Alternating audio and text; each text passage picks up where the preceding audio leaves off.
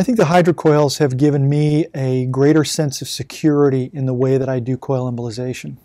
My biggest fear when I used to do pushable coils in patients' anatomy was the idea of sending that somewhere where it didn't belong and not having control of the coil.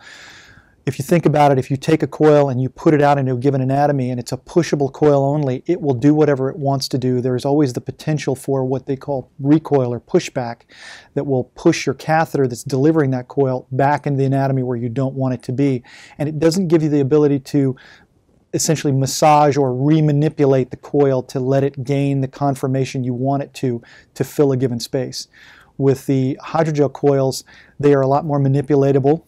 They are a lot more compliant to what I need them to do, and with the control release coil, I can really go out there with confidence that it's not going to be sent somewhere where I don't want it to be. I can put it out in the anatomy, put it up against a given wall or in a given location, and let it take the conformation I need it to fill that space, knowing that 20 minutes later when that hydrogel expands, it's going to fill that space and do that successfully.